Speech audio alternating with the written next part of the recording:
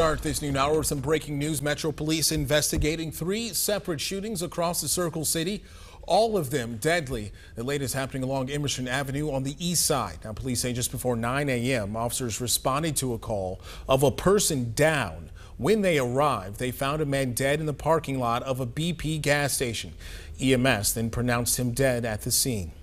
It's definitely heartbreaking and devastating when we respond to any scene where a person has lost their life. Police are asking if you know anything. Call Crime Stoppers at 262-TIPS. The other deadly shootings happened within minutes of one another. One took place on the northwest side, the other on the south side. CBS 4's Lexa Green is at the scene on the south side with more.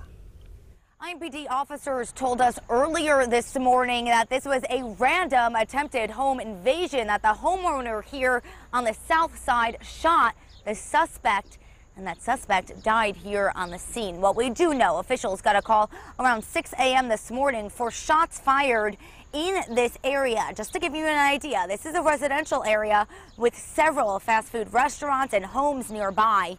Once officers arrived at this home, they did locate that victim. Right now, IMPD investigators are trying to figure out why this home was targeted. Meanwhile, they're reminding residents, if you see any suspicious activity or people outside your home, to pick up the phone and call police. At this time, we just encourage our residents to make sure that they're checking on one another. If you see anything suspicious in the area, we're asking you to report that information. If you see vehicles or people that you haven't seen before, or they're checking in your neighbor's yard and you know that they don't belong, we're asking you to report that information so that officers can respond and check that out. At this time, IMPD officials say there is no ongoing threat to the public. In the meantime, they are still investigating. Any new updates we'll be sure to pass along to you on air and online.